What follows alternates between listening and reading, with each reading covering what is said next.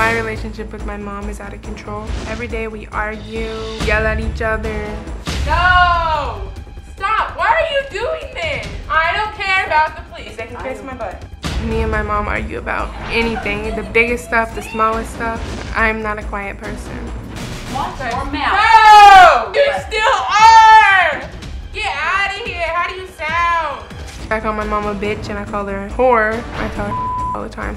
My mom punched me in the face when I was 14 because I called her a bitch. And my mom provokes me. She just does stuff to make me more angry. Get away from me! Don't. Stop antagonizing me! Me and my mom put holes in the wall. About a year ago, I went to live with my grandpa in Oregon. While I was there, I got into a lot of fights.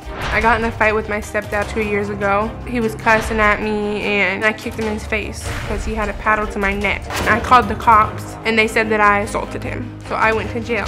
I have charges against me right now for distributing child pornography. I sold my nudes for money. I shot them in my bedroom. I didn't ever posted them. I sent them to one single person. He sold them. He knew I was 14 at the time. He's like 21 or 22. I haven't met him. He kept telling me that they needed to be naked photos. I was like, okay, if I'm making money, then I'll do it. I am worried about it because I never thought anybody would find out. I'm not taking nude photos of myself anymore.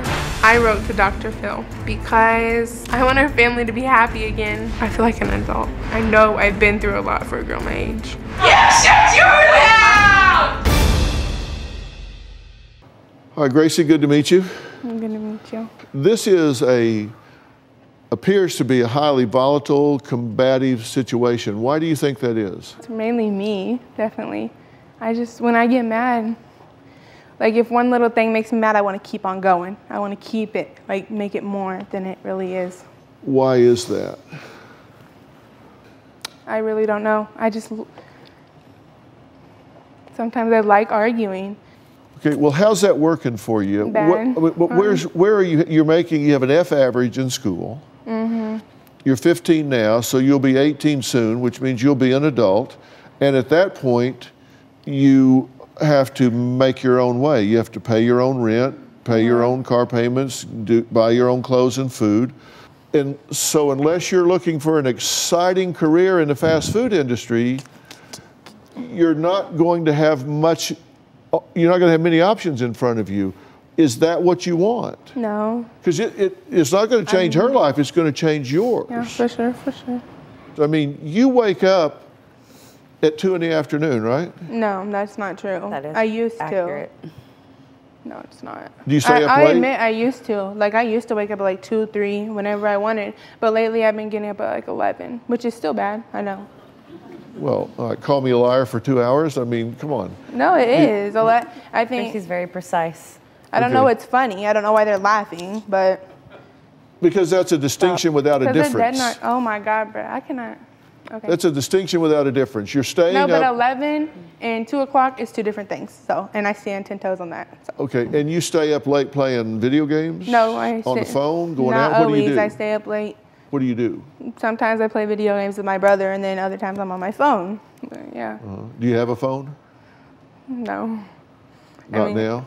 I do. Yeah, I do. I'm not. You say that you have sold nude pics and videos and made like $1,800. Yeah. And according to your mother, you broke in and vandalized the school. Yeah. Why? Because it was fun, I guess. And being honest, that's what they kept telling me to do, be honest. So. Well, of course, I want you to be honest. It was fun. And me and my friend was like, "Ooh, let's go do it." Do you think it's fun for me to pay the restitution still? No. That I'm and I feel bad about that. Well, you gave a statement to the police about that on February 11th, 2015. You said, "We went to the library, pulled out papers, threw them everywhere. We went into the art room, and How do you even get this? with a friend, you started pouring glue everywhere. I started to pour glue everywhere, and a friend found a paper and started throwing it everywhere. I did too. I found paint, and the friend said, let's pour it everywhere. So I did. We just started to throw everything everywhere. Yeah. So you just trashed the place. Yeah.